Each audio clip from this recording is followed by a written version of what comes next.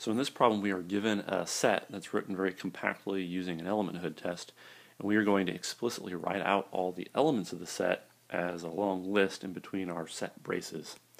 For example, here in part A, we are given the set as follows. We're given the set consisting of all elements x in n, the natural numbers, such that x is greater than -5 and x is less than or equal to 4. So if we think about that, we have here n is the natural numbers, and we know what that means. That's all the basically integers 0, 1, 2, 3, 4 and up. Right? So we know what the natural numbers are. So if we think about all the natural numbers that satisfy this Elementhood test, what does that mean? Well, 0 is obviously greater than -5, and 0 is less than or equal to 4, so 0 is an element. 1 is greater than -5, and 1 is less than or equal to 4, so it should be an element. And it's not too hard to see what happens. You just keep going. 2 is an element because it satisfies the Elementhood test. 3 is an element because it satisfies that inequality. So is 4. But that's where we have to stop, because once we get to the element 5, which is an element of the natural numbers, but 5 does not satisfy this inequality, so it is not a member of this set. So we are done, and we have explicitly listed out all the elements of this set in between the set braces. So we're taking a set described by an Elementhood test, and we are explicitly writing out all the elements or the pattern that that set takes on. Okay, let's do another one. So B is the set 2x plus 3 for all x in Z. So we know what Z is. Z is the set of integers. So what does this look like? Z is just the integers. So we know what Z looks like. It's things like -2, -1, 0, 1, 2, and there's dots there, right? So this actually goes to -3, -4, all the way down to -infinity in steps of 1. And same thing up here. We don't stop. We go 0, 1, 2, 3, 4, 5, all the way up. So what does this set look like if each element has this form, and it has that form for every single value of x in this set, the integers Z? So the best way to do this is just start picking specific values.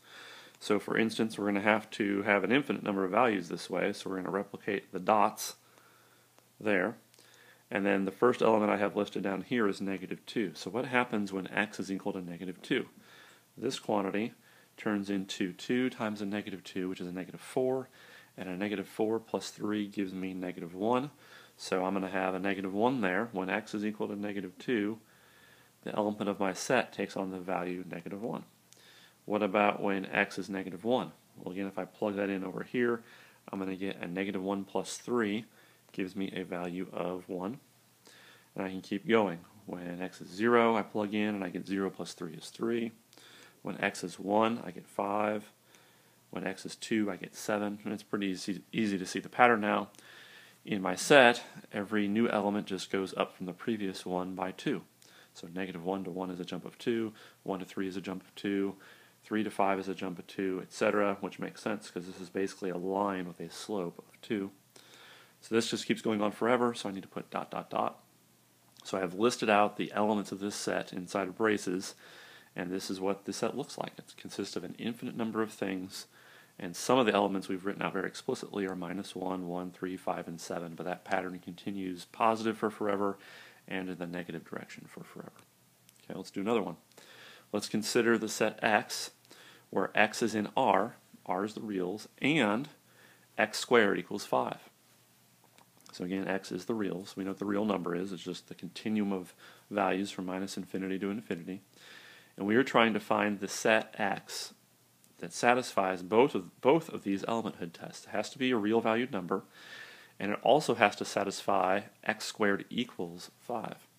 Well, we know from algebra that there's only two values that satisfy x squared equals 5, and that's x equals the square root of 5, and x equals the negative square root of 5. If I take the negative square root of 5 and I square that, I get 5. And if I take the square root of 5 and square that, I get 5. And we know that these are the only two solutions to this equation. And these are obviously real valued quantities. So they both satisfy the Elementhood test. So this set consists of just two things, negative root 5 and positive root 5. so that was pretty easy. Now let's do another one. Let's construct the set 3x such that x is in z, the integers, and the absolute value of 4x is less than or equal to 8. So again, the pattern is pretty easy. Everything's going to have 3 times x pattern, but there are 2 elementhood tests we need to make sure. One, that consists of 2 parts. X has to be an integer, and the absolute value of 4x has to be less than or equal to 8. So let's think about this one a little bit. What is this really saying? Well, if I divide 4 from each side, I get the absolute value of x is less than or equal to 2. So this inequality simplifies a little bit. So I'm going to have x less than or equal to 2. If I combine that with the first part of this elementhood test, that x has to be an integer, I can actually write out all integers whose absolute value is less than or equal to 2, and it's this set right here. So we know that x is going to have to come from the set -2, -1, 0, 1, and 2, because these are the only elements that satisfy this elementhood test. Now that I have that written out, I can basically take each one of these and plug it into this. So when x is equal to -2, that gives me a -6. When x is equal to -1, that gives me -3. When x is 0, I get 0. When x is equal to 1, I plug in up here and I get 3 times 1, which is 3.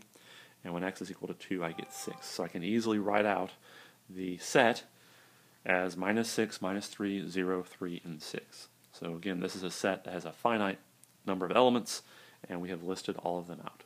So those are a few examples of how you can take a kind of compact description of a set written as an elementhood test and explicitly write out the elements of that set.